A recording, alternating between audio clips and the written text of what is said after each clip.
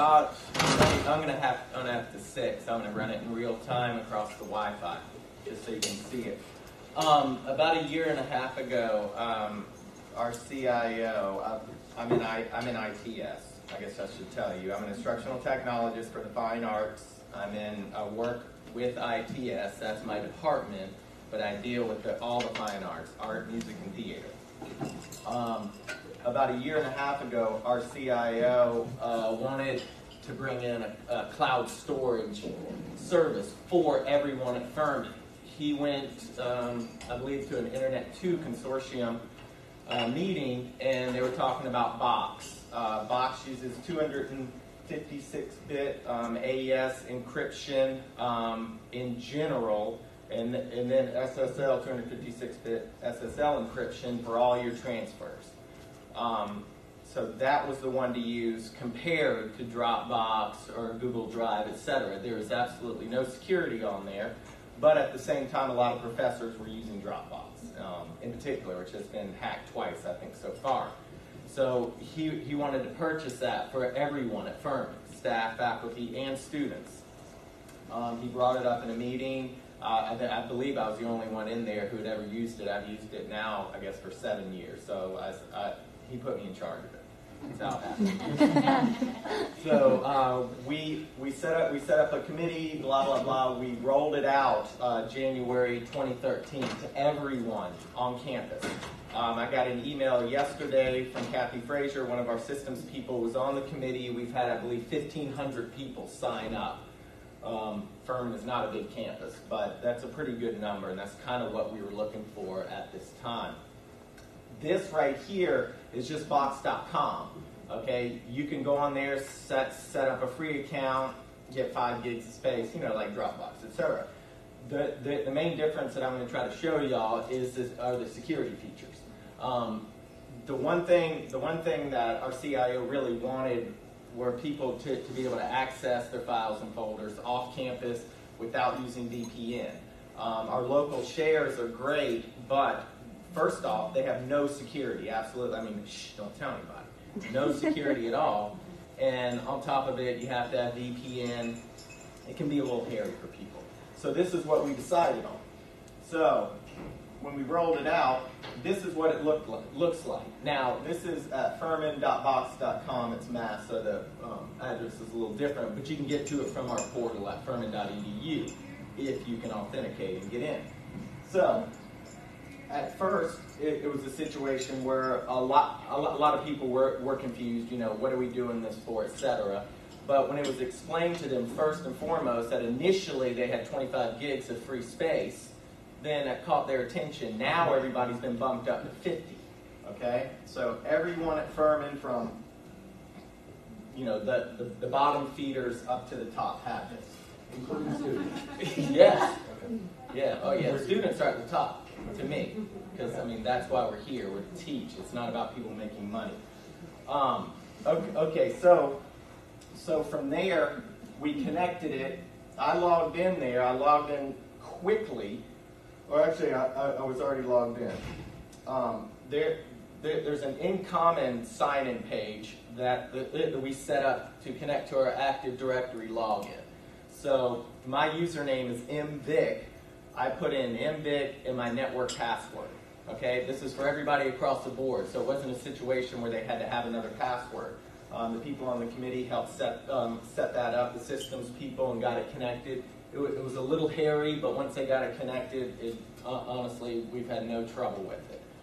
Okay, so from here, I'm just using Safari. You can get on any browser, on anyone's computer, and access your files and folders, which is wonderful. You can stream from here, most file types. You can stream from here, common file types. The simplest way to explain it is, once it comes up, you sign in, you click New, you get a new folder, it comes up. I'll just type ACS. From here, I can invite people immediately. I say not to do that because they would immediately get a notification. But let me just go through and just click OK. All right, I'm on y'all's Wi-Fi and it's working great. Okay, so here I am. I click share. Now let's talk about the permissions, because prior to this, with our local shares, a user would have to get approval, send it to our service center. From there, it would go to one of our systems people who would have to set it up. She would have to get the permissions. If it was a class, I mean, it could take a little while if she was busy. Okay, this gives the user the power to share and collaborate and set the permissions. At the same time, you know, you could mess up and share something you weren't supposed to. So, I mean, it makes people be a little more conscious. Okay, so I click on access. Our default access is for collaborators only, meaning people at Furman. This system, the way we have it set up, does not self-populate. Once I share something with somebody, their name would self-populate. That's been a slight caveat for some people. That's a security feature built in, so we didn't have to put everyone's username in there. But once it's in there, it's there. Okay, so you can set a custom URL. I mean, I know a lot of this is obvious to everybody, but I'll just show you. You can set expiration. I can unshare it on a specific day, and then I can actually have it automatically delete on a day. Okay, this is deep security, and it takes you out of the loop if you set it up here, so you don't have to worry about that option. None of this from this aspect here as collaborators only is open on the web. If for some stretch you put, you know, Furman 2013 as your URL, and your friend got it, who wasn't on Box, who wasn't at Furman, who the file and folder hadn't been shared with, they would just get a page that said, you need to log in here, and then they'd log in, and then they wouldn't even have access to it if they had an account. If they didn't have an account, they'd set one up and get the same error. You can also collaborate with people off campus. These are people who may not even have a Box account, which is good, okay? So you can set a custom URL. You can come in and actually set a password. So I could share something with y'all. I could have it unshared tomorrow by noon and send y'all the password. Only you would have it, and you would have access to it. Now, I guess one issue with that would be is if you forwarded it to somebody with the password, okay? Because most of y'all probably don't have a Box account, or if you do, then you would still have to put in the password. So that's the point, I believe, for most people, of setting an expiration, again, the same window, and then setting restrictions. Okay, so you can turn downloading off. Now this is the open area. This is for anyone. What we're mainly dealing with are collaborators, which are local people, and then everyone with the Furman.edu email. From there are actually more permissions. If you click on Advanced Options, you get this window. Now, here are some of the deeper permissions.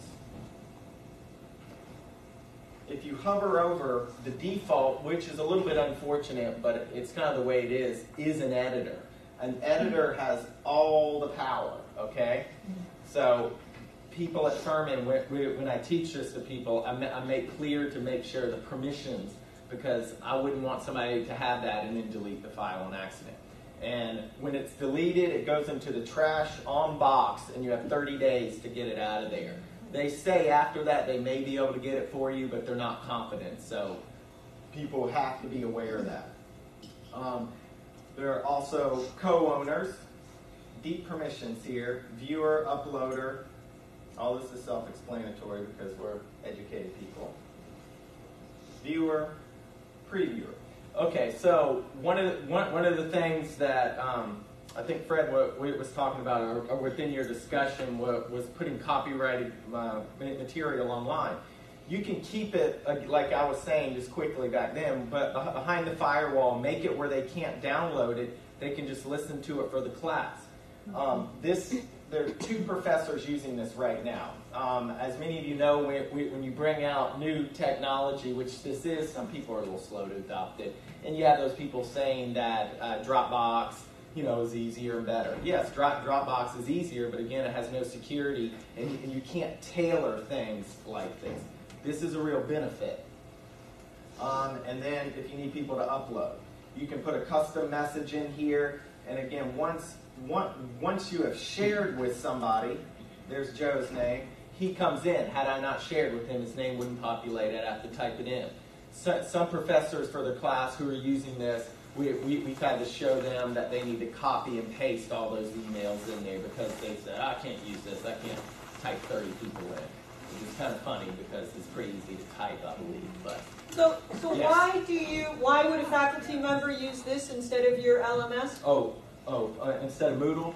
Okay, this actually ties into Moodle. We're implementing that now. There's an API to connect to Moodle. The difference is the size of the files. There's a 5 gig upload limit, so in Moodle it's much smaller than that. Unless they've changed it, I think it's a gig that we have that you can upload. So file size, security in this, like I said earlier, is a lot higher than anything that you're going to find in Moodle. And the fact that with this, the students can come in here. Let me back out of it. Just open it up. Let me go to one that has a file. Mainly the size. So is your Moodle on campus or is it hosted? It's on campus. So you can control the file size that you allow to be uploaded. Yeah, but they made it kind of small. Yeah, I mean, that's a choice to this. But that's yeah. I guess.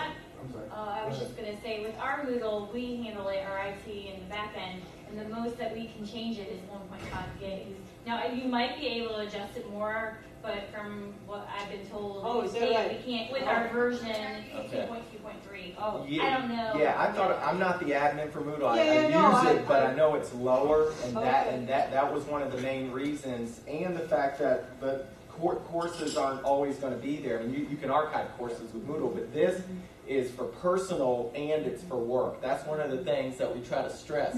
You don't have to use this to teach, but it's a true asset. So that was one of the other reasons. Students could put their music on, or like Joe was saying, he streams his MP3s from there. Yeah, another benefit is the automatic sync feature. So if you're sharing with 50 people and you dump a 5 gig movie in here, which you can stream, you can also edit documents live inside of it. Mm-hmm. They'll automatically sync to whatever machines or devices you tell it to automatically sync with. So it acts just like a network share. You can share one folder with your entire department, or all students, or the web, or Yeah, here's one that's shared with most of our department using Office 365 and Microsoft product, which is horrible for us on campus, of different ways to fix it. There are version histories here, so when you click on this has been shared with numerous people, but you can go back and see that who actually set it up, who made the edit. So you have Shepard there, Stratton there, Zolman there, and you can keep track of things better. And like Joe was saying, it's much easier for the type of work if you need to collaborate with something, not necessarily through a course. Okay, so from here, you can view different files. So I can edit from Box. You can install an app that comes with it called Box Edit. So when you click Edit, I've already installed it, but it's easy enough. This comes up. Now, it supports co-authoring, but the way that it's different from Google Docs, you typically see that in real time. This, you have to refresh it to see what it is. But all of us could be working on the same document at the same time. Now, as you see, I opened it. It automatically opened Excel. I didn't open that. I just clicked on the file. And then from here, if I just click Save As, which I just did, and this is network-based, it says that it's saving it back to Box. I could have obviously made changes, but all I did was do Save As. It kicks it right back up to Box with the changes. And back out of this. Close out everything, screw it up. Okay, so let's say that we need to work on, or I need to work on this file for the next month. I can sync this particular file to my computer. I install the Get Sync app, similar to Dropbox. The main difference is when you install that Dropbox app, it syncs every single thing that you have to your computer. With this, when you install it, you come and pick and choose. You go, well, let me click here, and you go sync folder to computer. So I'm just syncing that one folder to my computer, and then from there, I can unsync it in a month and be done with it and get it off my computer without having everything on there. The Get Sync folder itself is right here. I have 2 Box accounts. I have a personal and Furman. This is my Furman one. If you click here, these are all the folders that I have synced right now. I had more a couple weeks ago, but I unsynced them. I don't need them locally on my computer. What you can do from here is copy and paste files into this. If I was to go in and drag a file locally off of my hard drive into that Finder window, it would take it off my hard drive. So I always tell people you got to copy and paste in there. The main difference that you're going to find between using the web and the Get Sync app, you cannot upload folders to the web version. It will not allow, let's say you have a folder with subfolders, all these folders, you can't do that on the web version, but if you use this version, you can copy it and put it in there with all your subfolder directories and every single file you have, and then it will sync in real time. Up here is, and I want to stress this is the same on Windows. I'm just using the Mac.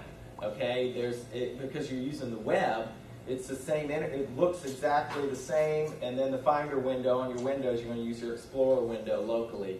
You're going to see the same thing. Like Joe was saying, every computer that you would put Get Sync on, these files would be there. And obviously, any computer you get on and go to furman.box.com and log in, those files would be there for you. There's also an iPad app, an Android app, and I'll say right now that I've complained to them a lot about this, that the app for the iPad and iPhone is not nearly as robust as it should be, and they say that they're developing one, so if anyone's used that before, you may know what I'm talking about. But that's something that they're fixing to make it work as well as this works. Okay, so let me scroll down and find something. So here's a default sync folder. Let's say on your phone that you're taking a snapshot of something that you need for work. You can easily copy it back into your default sync folder, and then it shows right back up here. It is truly that simple. Here's a .mov. Pops it up. Click it. Now this is bandwidth based, but I mean, point being that you can stream from here. If you have a list of movies, a list of audio, you can set it to autoplay, and it'll just go through them. And like the permissions that I was talking about, if you set those correctly, you can keep it behind your firewall. People cannot download it. You can use it for your course. And it will connect with Moodle, and I believe it will connect with Blackboard too. They said that. We don't use Blackboard anymore, but it does work with that. Everything is encrypted, like I was saying, so if there was some sort of issue, they wouldn't see what your actual files were. Joe and I are from South Carolina, and about a year ago, they hacked into our servers and got a bunch of people's social security numbers and credit cards. They had no encryption on that. Had they used Box, obviously, they wouldn't have gotten anything, which is kind of bizarre to think about. Fingers crossed. Okay, here you can see your updates across the board. Okay, now for each folder you can look at it, but this is just a quick scan to see. This is a folder I created. This is one of the ones that I edited. Scrolling down, you can see what people worked on. There's ITS has something, they're doing people's pictures now, so these are folders, show when they were updated. Okay, one of the other things I was talking about was just basically interacting. So here you see a bunch of comments that students can come in here, and a professor, I teach a couple of courses at Furman, and I use Box in my course, and then they can come in and put their initial reaction to the piece that they've heard, or after they've looked at the score, things that stood out to them, and they can come in and add it in real time. All of these were put in real time, and you can create quite a dialogue. I can add in things, tasks that I want people to do. I can put in metadata based on the file, which helps it when you're searching. You just come in and add tags. These are some tags that I've added recently, and from there I share that with somebody. Those tags move over with them. And you can see how some of them are here, and it relates right back. This is great for the training I do. I have to do a lot of training for ITS. Instead of printing, I'm just definitely getting away from that, because a lot of the stuff I teach about is like Adobe InDesign, Photoshop, Premiere, stuff that's very intensive, and I can give them, a 100-page PDF and just put it on here. If they want to print that, they can print it. That's fine. But at the same time, it's easier because, one, you don't have to print. They have immediate access to it, and they can just preview it from here. And if it's something, like I said earlier, that I don't want them to download, then I can just block them from downloading it. Now, if it's a picture, like a score, and it's a one-page score of Amazing Grace or something, you could screenshot it, obviously, and you could get it. That's something that we can't control. But if it's a real file, a real class, I mean, it's going to be more than that, and I really don't believe people are going to go through that kind of trouble. Scrolling down, music librarian candidate videos, we're hiring a new music librarian, and it's simple. The people on the committee got shared a folder. The videos are in there. If you missed the live thing, you could go back and watch it. I mean, there are a myriad of ways to use this. It's like a local share, but at least for us, we bypass VPN. All right, that's a pretty decent overview. Does anyone have any specific questions about how to use it? Do you know how much you paid? I think it's $36,000. 36 grand for the entire institution annually? Yeah, I think it is. But that may seem like a lot, but it is a real benefit for a lot of people. Again, because you have more space, you have encryption, bypass VPN, you have 50 gigs of space. On a share, I mean, ask Joe, to get 50 gigs on a share, a local share, you're asking for a lot. And Fred has discussed, too, the possibility of this replacing our network shares, or at least in large part, which would save us money on the back end as well. So. No, I understood. Yeah. But HIPAA information you cannot put on here. I saw you had that Category 1 information that's not allowed. Can you go back and show us what the definition of that Category 1 information is? Yeah, let me just back out. FERPA information you can put on, HIPAA you cannot. Okay. This is a simple breakdown. Now, when we first started using it, we were getting a lot of emails about security because admissions, there's another, the disability services. I mean, certain people cannot use this on campus. I mean, there's a small portion who really wanted to, and I met with a couple groups, and we just determined through me and through systems and through Box that they really shouldn't put it on there. So the security even comes in front of what we're doing, and we probably had 10 or 12 people contact us about this.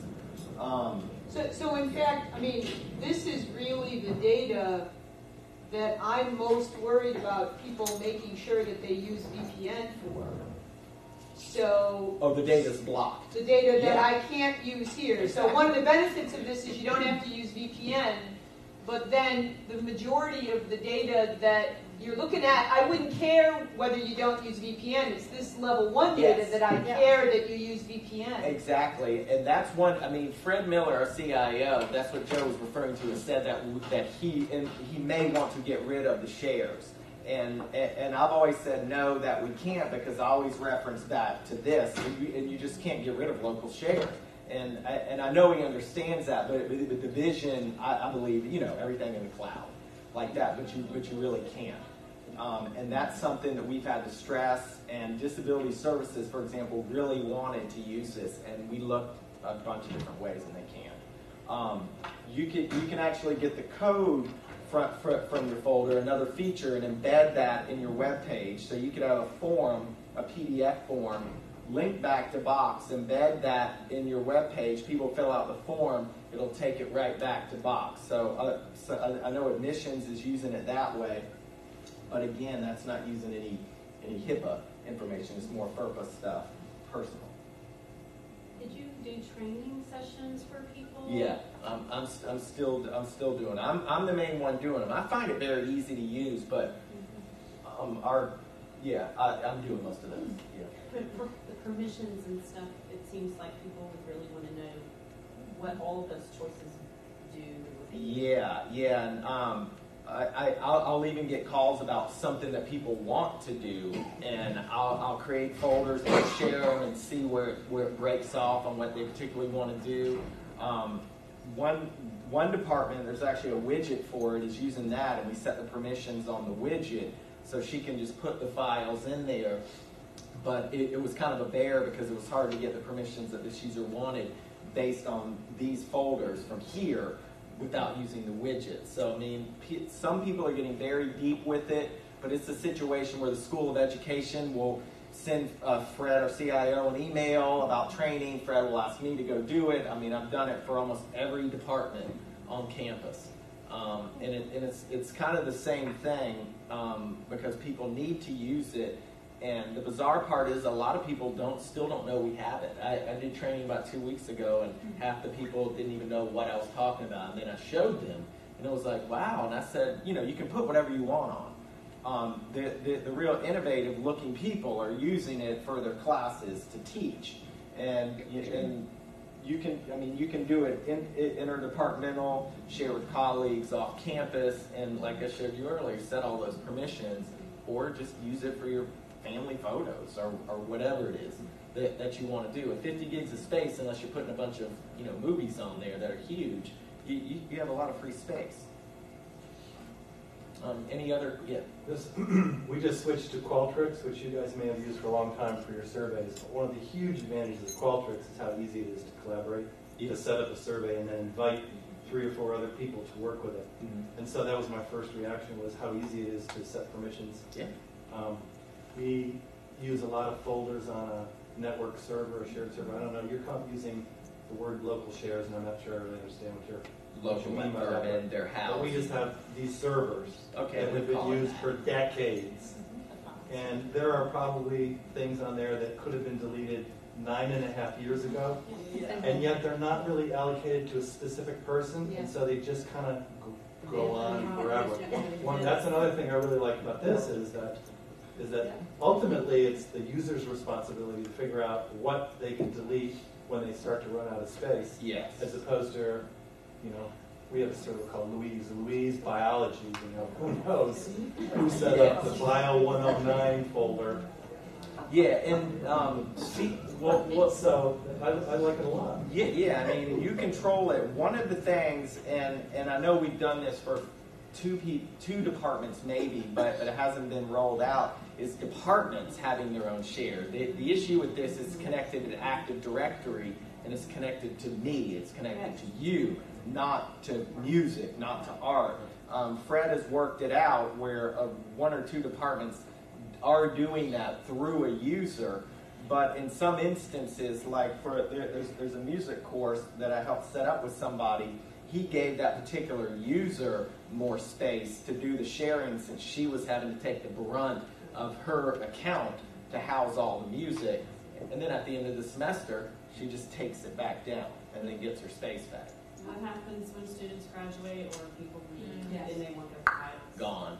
Can they take their files before they leave? They can. That's something we went back and forth about that, but it was going to cost too much money for them to maintain that. But because originally that's what we wanted to do. Students, you can have this for your rest of your life. No, they have, I think it's 45 days. They can get a free Box account. You can just drag your files over, or you get your Dropbox, put them on your local computer, but it's gone. You have to export before you leave. Yeah, you got to get your stuff out of there or you'll lose it. That was a big deal. And at one point, we had said students can have it forever, but at the last minute, when we looked at the cost, it was like, no way. Now, if an employee, for example, is terminated or leaves suddenly, Furman takes ownership of that folder and all the contents. Yeah, almost immediately. The second that they take away their network account, right? Email's locked out, this is locked out. All right, I think we need to move on. So thank you very much, Michael. Yeah. And Jessica?